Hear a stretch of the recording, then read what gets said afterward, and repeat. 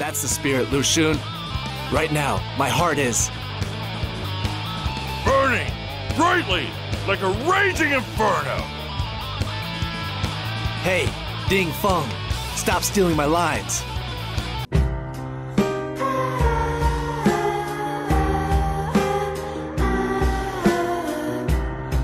What's going on, everyone? Welcome back to the channel, and welcome back to this series where we are counting down the characters in Dynasty Warriors and analyzing how they've changed from each installment.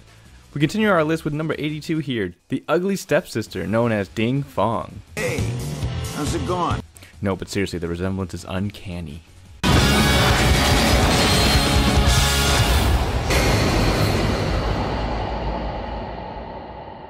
So Ding Feng is number 82 on our list. As we take a look at the rankings, on the first popularity poll, he receives 153 votes out of a total of 75,000, putting him at the 82nd spot. In the second poll, he ranked in at 79th, and then for my personal rankings, he ranks at 77th.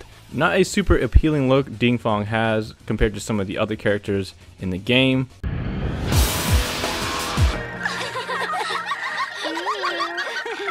Now, Ding Feng has been in the game since Dynasty Warriors 2 and was made a playable character in Dynasty Warriors in the 7th installment. So he hasn't had a huge history within the game itself besides being an NPC. So in Dynasty Warriors 7, he finally becomes a playable character. The developers wanted a veteran general for Wu's later years. Ding Feng was added to the playable cast from head to toe. He was designed to be the super muscular character to make him a contrast to other power characters. And this is why I mentioned that he's kind of not appealing versus some of the more popular characters in the series. His hobby of peaceful poetry was also added to his character, and it's very obvious for this love of poetry, as in most of his lines and most of the time he speaks, it is in a poem-like rhythm. Much like the autumn breeze scatters, so falls his enemy before me. So Ding Feng looks and speaks with the voice of a terrifying giant, often scaring people who he meets with his tall, frightening appearance. In actuality, he appreciates peaceful landscapes and is a natural poet. He speaks kindly of allies and doesn't actively seek to make enemies. Loving his scenic lands and the trust he has gained in Wu's army, Ding Feng participates in war to protect them. He's kind of like the Iron Giant of Dynasty Warriors, except he does poetry as well. He is famed as a brave warrior and skilled strategist. He is posthumously celebrated as one of the 5 veterans of Wu, and he's credited as the person who kills Zhang Liao. Now, in Dynasty Warriors 7, there's a cutscene where Zhang Liao jumps from a rock or a cliff, and he jumps down to where Sun Quan, Ding Feng, and Lian Shi is. And what happens is they both block his attack, and then Sun Quan kills him. It is hard to believe you're the same man who fled at Feng. I am a coward, really. Without strong hands to support me, I am always ready to flee. I thought this was man to man. I am a ruler, Zhang Liao. I see. Well, I am a warrior. I cannot simply withdraw.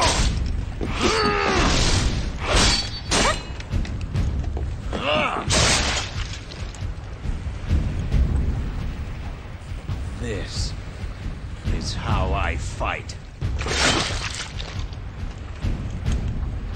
Excellent. So I don't know if that's what they wanted to depict in Dynasty Warriors 7. Honestly, in Dynasty Warriors 7 and 8, you don't really get a lot of playtime with him. Honestly, in Dynasty Warriors 7, there's literally barely any cutscenes with him in it besides that one and like the cameo at the end where, you know, Wu's celebrating the end of their story or whatever. But that's pretty much it. You can only play with him if you unlock him in the legendary battles. And then for Dynasty Warriors 8, I think you get to play with him maybe once or twice as one of the selections for the Wu story. But there wasn't a lot of content around Dynasty Warriors 7 and 8, just a few cutscenes and maybe a battle or two in Dynasty Warriors 8. But Dynasty Warriors 9 is really where Ding Feng, you really get a hold of him because he has his own story. If I knew what I knew about Ding Feng before I did the rankings, he would have been a lot higher on my list because, one, I really like his style with the gauntlets. So he has 2 different weapons. He goes from the gauntlets in Dynasty Warriors 7 to the Vada Chakra in Dynasty Warriors 7 Empires and Dynasty Warriors 8. And then he goes back to the gauntlets in Dynasty Warriors 9. I really like his gauntlet style, because it's just really cool to be grappling people and, you know, grabbing them, throwing them around. It's just a really fun play style. The other reason why he would have been higher in my list is because his cutscenes at the end of Dynasty Warriors 9 was amazing. Like, it was awesome. Like, he has one of the best endings in Dynasty Warriors 9 that I've seen so far. And after seeing that and playing through as him, he's definitely a lot higher than I thought he was going to be. But this was just going off of, you know, my knowledge of Ding Feng himself, and of course playing with him in general. He's not one of the characters that I would normally pick to play as.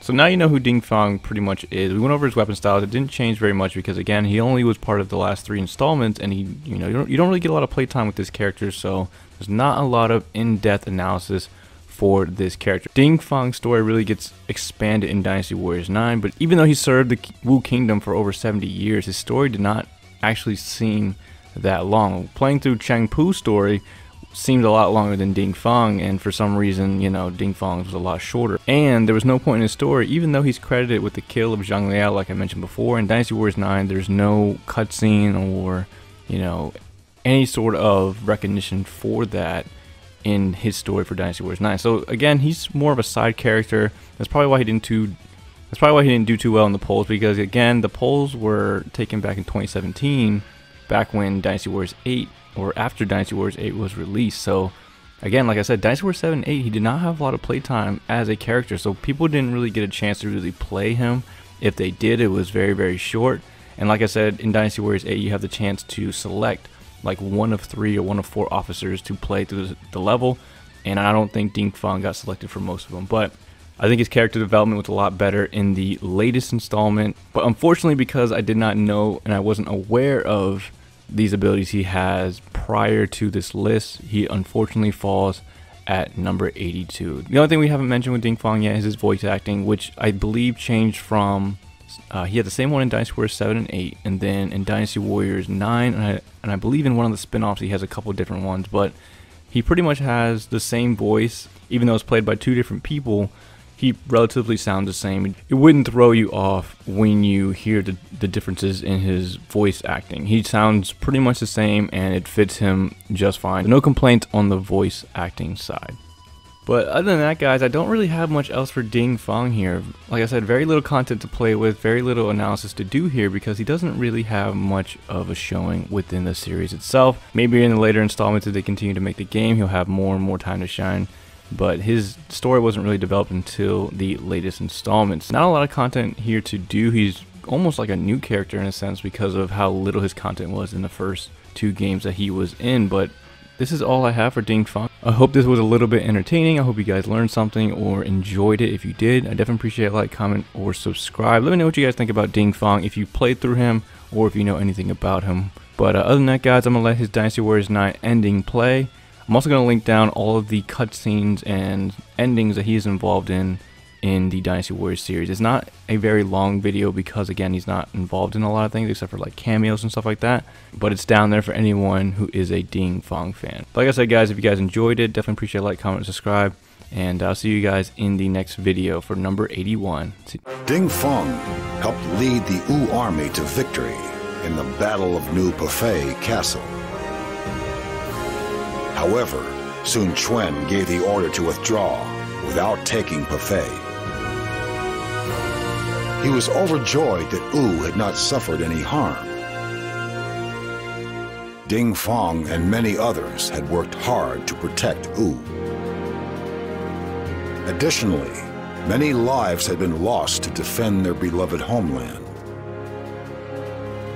As such, Ding Feng was determined to continue fighting.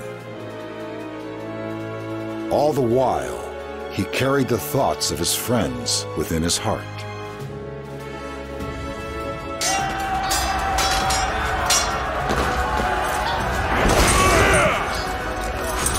We must wipe out the enemy. Let us protect this beautiful place.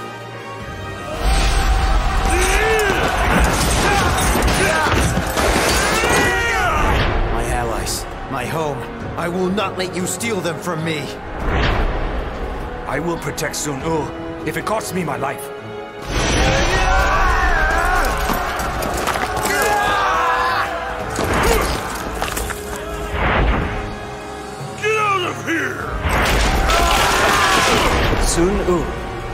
beautiful place, isn't it?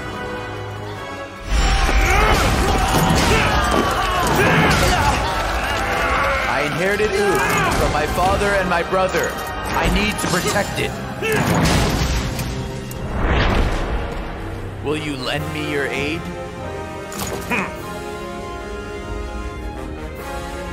Who is a ship sailing on a river of chaos? It is carrying upon it all of our greatest hopes.